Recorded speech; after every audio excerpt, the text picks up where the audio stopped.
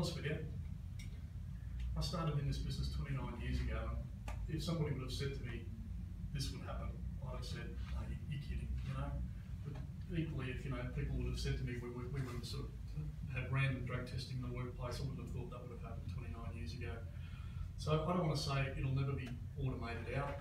I suppose what I'm saying is, I can't even conceive of what jobs will be here in 20 years' time. And it's been a challenge for us, but it's a challenge we've met, I think, really well. So the lad in there on the far side, he's been with us 30 years. He started as a wharf clerk. We've had to constantly retrain and revalidate, because nobody leaves the waterfront. Believe me, it's still like winning the lottery. It's a great job. It's a fantastic job. So we've taken our workforce with us. As I say, the old days of sort of us and them and punching on, they want to keep these ships. Look at our competitors today. These ships could equally go to next door.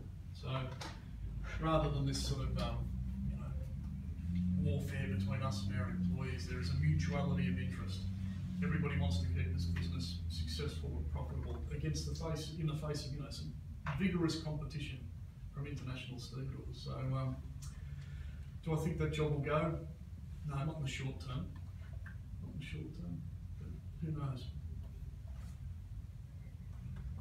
Do you want to come next door and we'll show you a little bit about how the floors and mould works?